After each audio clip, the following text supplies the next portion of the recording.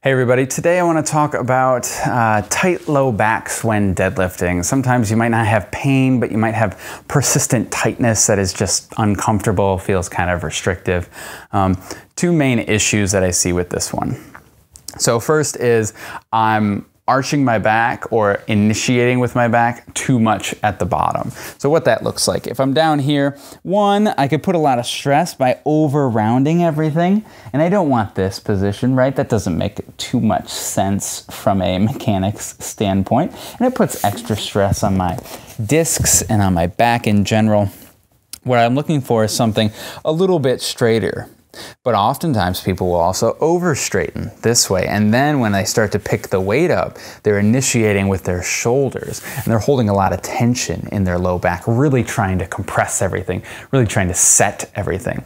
So I don't want either of those things, and you have to be kind of tuned into the detail of the position that you're in if you're going to get it right. So the cue that I use when I'm coaching myself is I need to feel my heels in the ground, okay? If I arch my back like this, I feel a lot of pressure in the balls of my feet. And if I round my back like this, I feel a lot of pressure in my back, honestly, and even in my shoulder blade a little bit. That's great. If I find, let's arch again, a little bit more neutral position right here. Now I feel my legs.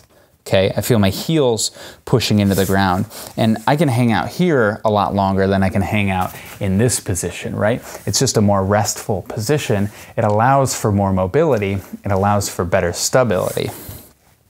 So if you're getting tight backs, make sure you look at your position in the bottom of the lift and make sure you're doing everything okay. Once you can get the position, then make sure you're initiating correctly. I want to initiate with my legs. I want to bring my hips forward. You should watch my video on bringing the hips, because that's a funny one that pays homage to Grant Gardis, right? Great coach. So I want to initiate with my legs, and then I want to bring the hips, right?